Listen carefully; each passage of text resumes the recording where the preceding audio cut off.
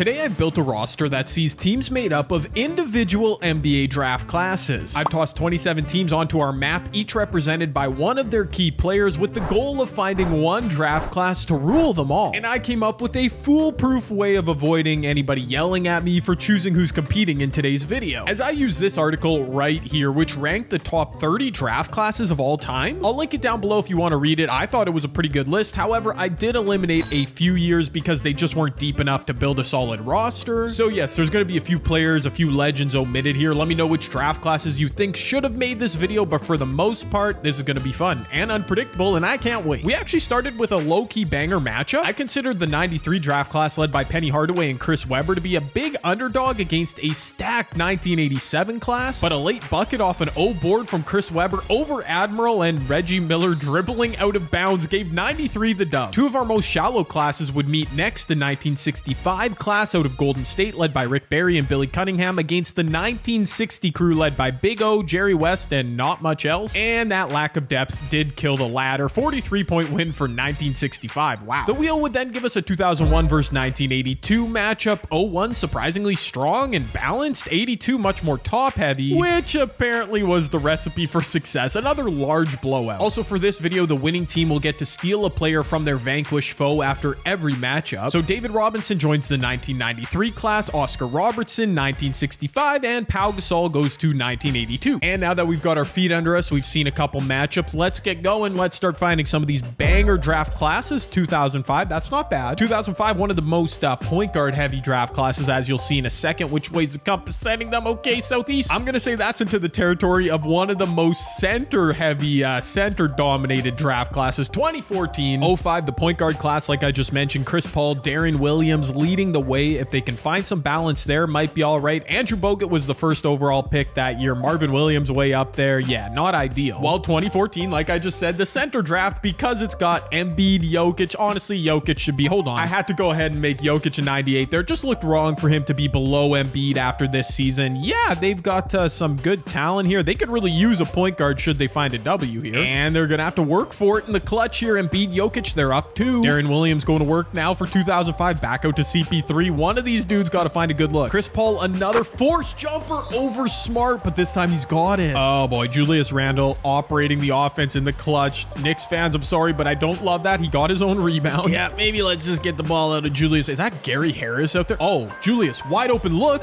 and he makes me eat my words. That is a clutch shot. Just a 2-point win, but it counts. Chris Paul is an insanely perfect addition to our center-heavy 2014 class, and I went ahead and made Jokic a power forward just so they hopefully play together in the clutch. And that's a real nice move for our 2014 class. Yep, they're going to be great. After the 2014 class took a nice chunk of America over, we'd be heading to Canada, the 1998 draft class, the compass sending them into New York territory. A really loaded, at least top-heavy 1998 draft class. Dirk, Vince Carter, Paul Pierce, Rashard Lewis, Mike Bibby. They've got everything covered here. While New York, aka 1985, is led by Karl Malone, Pat Ewing, Chris Mullen, Joe Dumars, Arvydas Sabathia. These rosters are stacked. And fittingly, with loaded teams on both sides, you knew we'd have some epic battles, as 1998 versus 1985 did not disappoint. It went right down to the wire. As we've got a 2-point game under a minute left, 1998 is down. They've got the ball though, and they've got Vince out there putting up a 3. Oh, that was a great look. The Knicks are going, who is that? Michael Adams on the step back from the mid post. That was clutch. Again, I was shocked at how loaded both these teams are. I knew 98 was, is that, oh, that's a charge on Vince. Nah, they're done. They're done. Joe Dumars of all people carrying the 85 draft class. Okay then. I could have sent Dirk to the 1985 draft class, but he felt a bit redundant, so Vince lives on. And tragically, Canada has fallen. New York Orange takes over. I'm not gonna lie, losing 1998, I'll say again, almost all these teams are super loaded, but oh my gosh, forget about 98. We got 96 arriving in this video. If you don't know why 1996 just from seeing that is exciting, well, hold on just 1 second, and you will also be in the know, as 1996 is going into 1982 territory. Remember, they've already won a game. Again, 1982 won a game in that quick intro montage I showed. They added Pau Gasol. They've got Dominique James Worthy. But 1996, I placed them in Charlotte because they technically drafted Kobe Bryant. Also in that draft, Allen Iverson, Steve Nash, Ray Allen, Jermaine O'Neal, Biggs, and yo, this roster. I mean, obviously it's loaded. I knew it would be, and it is. Oh my gosh, it's not a blowout though. No, it is not a blowout. 96 went on a bit. Oh, there. Okay, there it is. There it is. There. Okay, I was kind of expecting a blowout. That was a bit too close for comfort, but 1996 does hold on. If you're really keen while watching these videos, you might see some positions and stuff being adjusted. I sometimes edit these rosters on the fly, so I just made Jermaine a center, James Worthy a power forward. It's never to give a team an advantage or disadvantage, just to add more balance to each roster. Anyways, who knows how far 96 will go? These videos can be unpredictable, but at least they didn't get first game eliminated. We got a modern matchup next, as the wheel gave us 2014 again, sending them northwest, which I took to mean into Portland 2012 territory. I gave 2012 to Portland because of Dame Lillard, but they've also got Anthony Davis, Bradley Beal, Draymond, a lot of current day players. But remember, Nikola Jokic, Joel Embiid now have prime Chris Paul on their side. This is going to be tough for 2012. Or maybe not. They have a 20-point lead at halftime. What in the world? Our MVP big men and the point guard Chris Paul just got blown TF out. Yeah, I did not see that coming. The 2014 draft class does not live on, but Nikola Jokic will. Oh, and that's a big old chunk of landmass for Dame, Portland, and the 2012 draft class. We got another team playing in their second game, as the wheel gave us 1985. They were looking to expand into 2016 territory. 2016 was pretty low on that list of rankings that I used, and their roster not that great, but I guess it's balanced with current day studs. And you know what? Credit to them. They're keeping it close with this loaded 85 draft class. Who's gonna pull away? Yeah, not a clutch finish, but 2016 was good. It was only a matter of time before we got another legendary draft class, 2003 making their debut, but going into 1993, they've already won a game. And just like 1996, 2003 speaks for itself. LeBron, Wade, Anthony, Bosch, yo, low-key, on paper in this specific situation, this isn't the best draft class, but with 99 LeBron and a bunch of other dudes, I do like their chances. 1993, they've already won a game, but they're there for it. They could be beaten here. And maybe, just maybe, I was downplaying the 2003 draft class for no reason, because even against a team that's already won, they came out and simply dominated. Yeah, that is a large, near 30-point victory. How did 1993 beat 1987 earlier? That 87 draft class is loaded. Anyways, we're just gonna play a little hot potato here with David Robinson, who now joins the 2003 draft class, which, like, honestly, fine by me. I mean, I just want to see it. I want to see teams be great. Oh, 1969. Nice draft class. Let's go. Where are the 69 draft class? Where is, oh, that's Kareem and the Milwaukee. Okay. Uh-oh, this is taking 1969 right back into 2003 territory, which has all sorts of ramifications. And by that, I mean 1969 either eliminates 2003 already, or they get to add Kareem. Yeah, Kareem's draft class, not very deep. It's got some talent in there, some 70s. Yeah, this is going to be all about Kareem, though. I really did think this would be a blowout by now. Oh, 2003 is pulling away. I can feel, oh, maybe not. And then again, maybe yes, maybe 2003 would pull away. This game was by no means a blow. Okay, Melo, chill. Kareem Abdul-Jabbar had 35, 19, and 6 blocks. He was so good. And he's now taking those talents to 2003. Come on, dude. The rest of the map is in like serious consequential trouble here. Fortunately, we let the 2003 class chill for a bit, as we'd get a weird matchup. 2019 out of New Orleans heading north into 1956 Minneapolis territory. Ja, Zion, Garland, Poole, a solid roster against Bill Russell, Elgin Baylor, a few OG Celtics, and literally nothing else. No way, the old timers are still in this game into the clutch. They have no bench, no depth. They're absolutely gassed. And Elgin Baylor, what a legend. Holy moly. Elgin going to work again. They have to bring the double.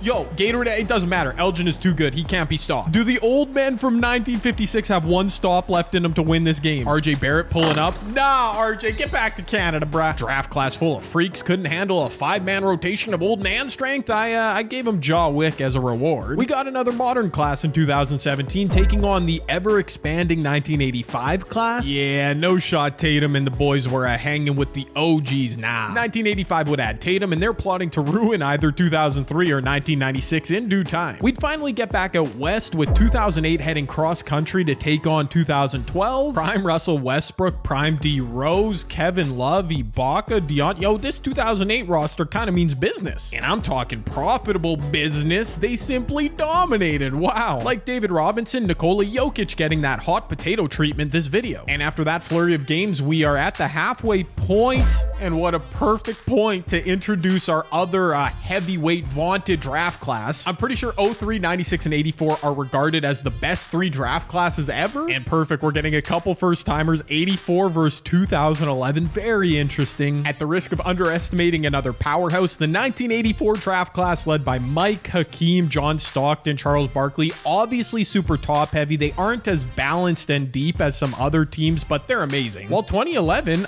they're a sneaky contender here. Super tough first matchup, but Kawhi, Kyrie, Jimmy buckets. I mean, they've got a roster. 1984 could be in some trouble. Dude, 96 and 03 won. 1984, you better pick it up. Okay, 1984 did pick it up, but this game isn't over. You know, 2011 needs a small miracle, but you really never know what could happen. Why is Kemba out there instead of Kyrie? Dude, coaches be doing too much. Actually, that was a nice pass. Good coaching decision, I guess. Hakeem working inside again on Jonas Valanciunas. This is a bit unfair.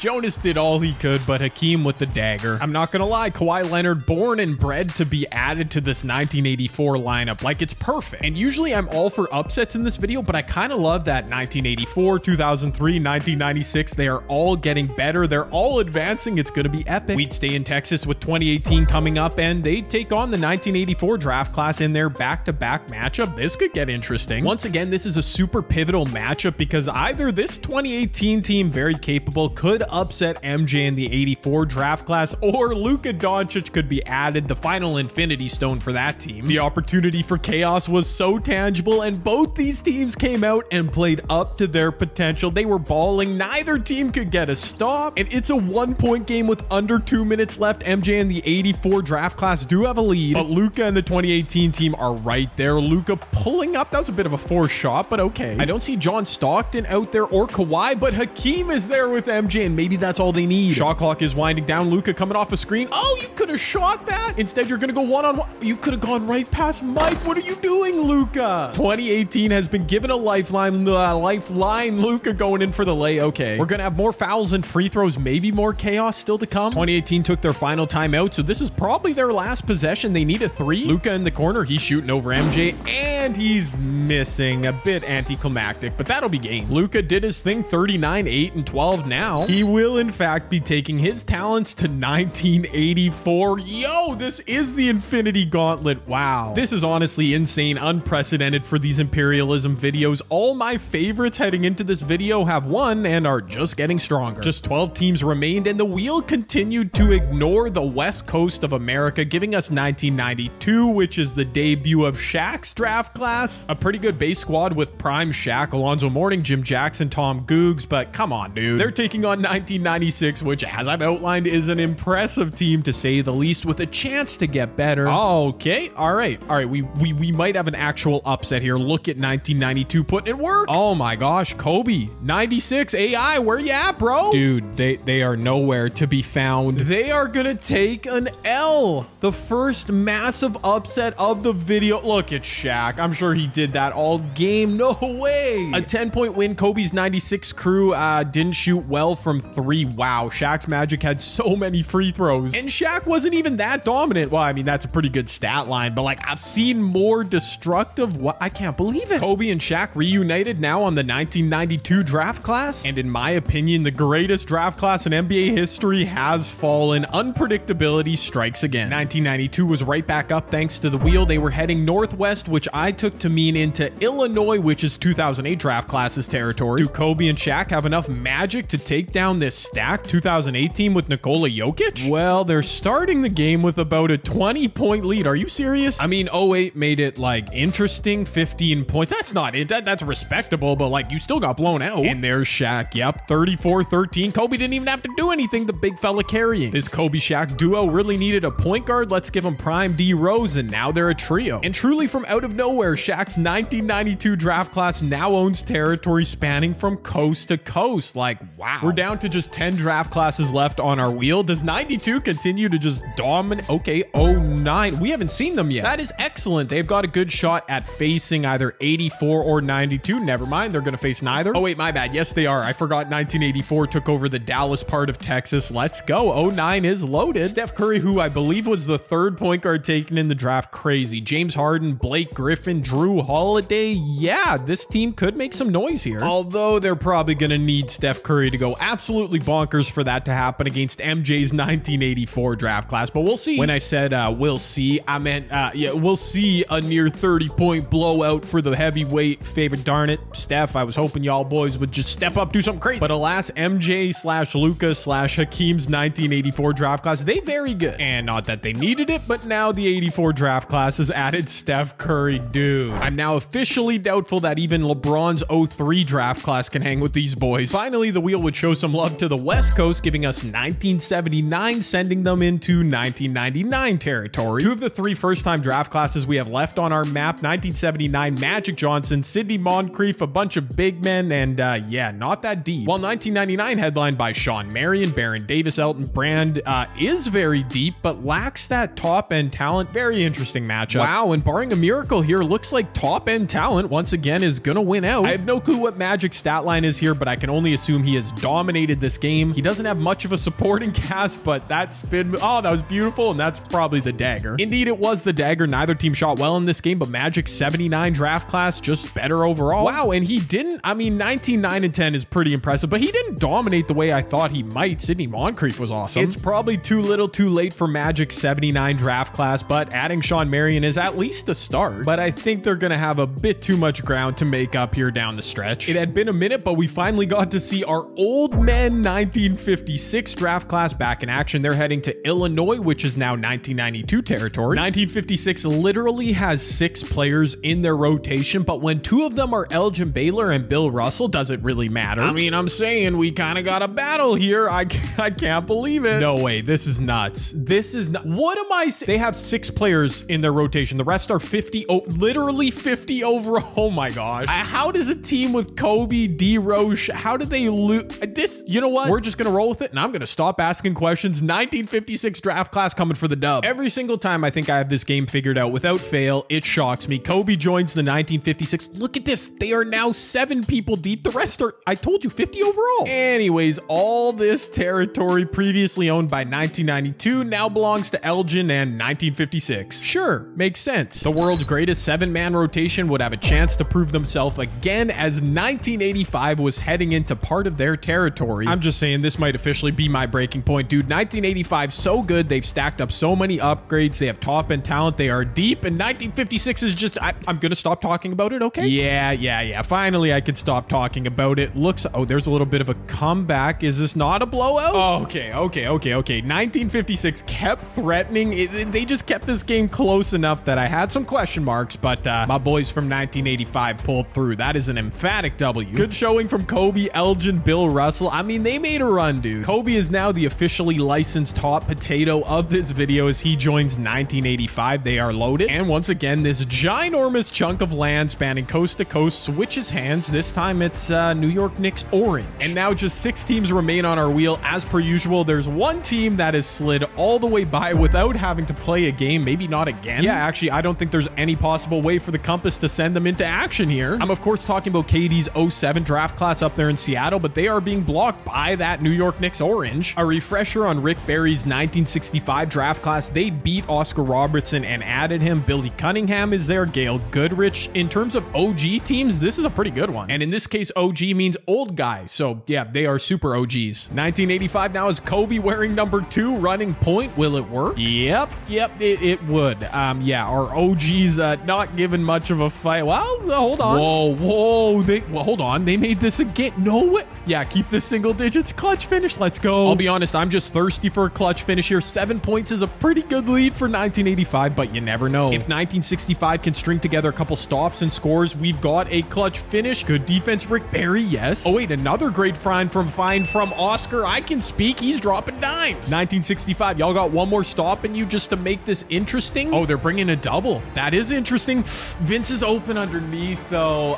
It was a bold strategy, but yeah, it didn't work. Is there anybody out here who can stop this orange invasion of our map? Well, our next team up to try might just be equipped enough to do that. 2003 heading into that orange territory, baby. Just a reminder on 03, one of the best base squads on this roster. Plus they added Kareem after their 1 victory. Oh wait, and David Robinson. They've won twice. I forgot. I still don't know if that's going to be enough. Wait, Kirk Heinrich is starting for 2003. I'm not so sure about that, but will it matter? For a few moments to begin this game, it looked like nothing would matter as 1985 was blowing out 2003, but the tide eventually shifted. 2003 came all the way back, and they are here brother. They're down only 4, just over 2 minutes left. We gotta finish. 2 minutes is plenty of time, but now down 6. Like, this 2003, they can't have empty possessions here. That is a mismatch. David Robinson over Kobe. Easy work. Actually, wait, no.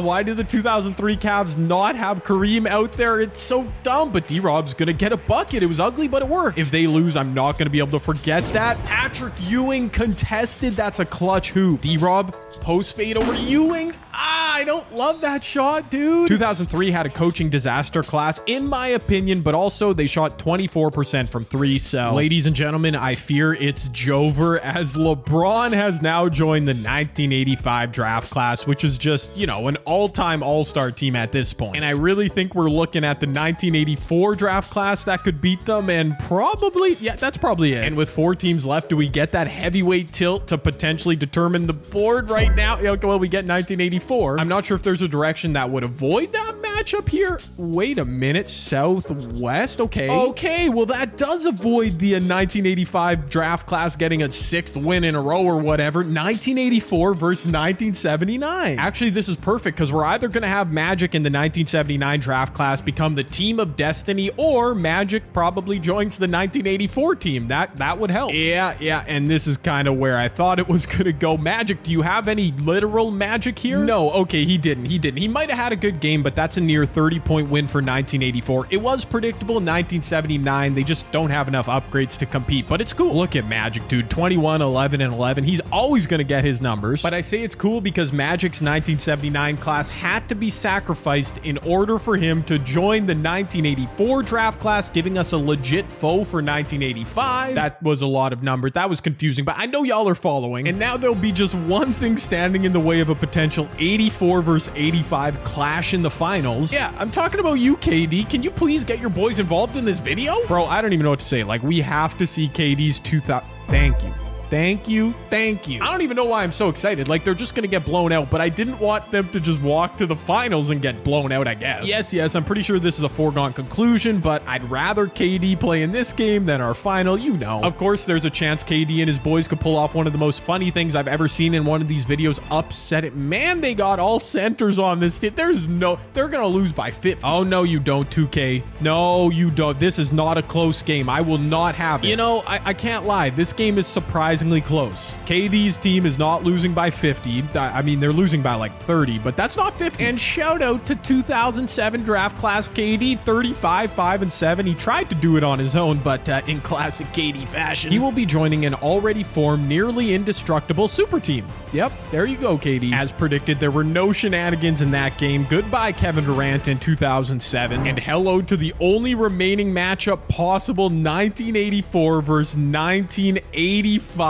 Yep, they were on a crash course. The 1984 is widely regarded as the greatest draft class of all time, and their roster to start this video reflected it. They've won only 4 games, but have added Magic, Luka, Steph, Kawhi in the process, and they are now here. While the 1985 draft class was not the greatest team on paper, but they've won 7 total games, allowing them to add, yes, just an unmitigated, unstoppable super team around Patrick Ewing. 25 draft classes have already fallen to our left, standing in their wake, but only one can be the true champion. Let's go. And you know what? I can feel this game becoming a clutch, intense finish, so let's watch this together. 1984 out to the early lead in the first half. 1985 has slowly turned that around. This is a high-scoring game. 1984 is led basically wire to wire right now. Oh, but it's tight. It is tight. We're gonna have a clutch finish, aren't we? Yes, sir. 121, all 5 minutes left. I let it sim out a tiny bit further. 1985 now a 1-point lead with 2.5 minutes left. Who is gonna hit a shot, make the correct play on the offensive end in the clutch? Steph? Nope, he's not shooting it. MJ? You know he is from mid-range. That's why he's the GOAT, baby. I can't believe Ewing just choked like that in the clutch. Okay. Does 1984 have an answer? A potential dagger? Magic trying to find MJ. That was so predictable, dude. A huge steal for KD playing in just his 2nd game this video. Oscar Robertson now blowing past Steph. A liability on defense. That's crazy. My body is ready for a game winner, baby. Steph trying to get it back, going at Oscar, and draws free throws. I called out Steph's defense, but he made up for it in the clutch with a couple huge free throws, and the onus is back on 1985. Still no LeBron out there. They have Kobe, they have Durant. Big O loves to shoot. 5 seconds left. They're going to Ewing for the game over Hakeem.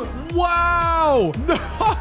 No timeouts for 84, and MJ nearly made it. What a game, man. A finish like I've never seen. Crazy game winner. Ewing over Hakeem. Then Michael Jordan literally almost hit a full court shot. That would have been nuts. These teams were so evenly matched. 1985 hit more threes. 1984 got to the line more. Charles Barkley led 1984 in scoring. Michael Jordan hit a big shot in the clutch, but wasn't that great? While Kobe, Big O, LeBron all performed admirably, and Patrick Ewing in the clutch, it was his team, baby. Even though the 1985 draft class dominated this entire video, that still felt like an epic finish, an epic upset. Maybe just because it was a game winner, but honestly, you love to see it. What a video, man. I hope you enjoyed that entire video, but especially that clutch finish. Click on this video right here to see me create an all-time team using a method called sticker twist. It's new. It was a lot of fun. Yeah, go watch it.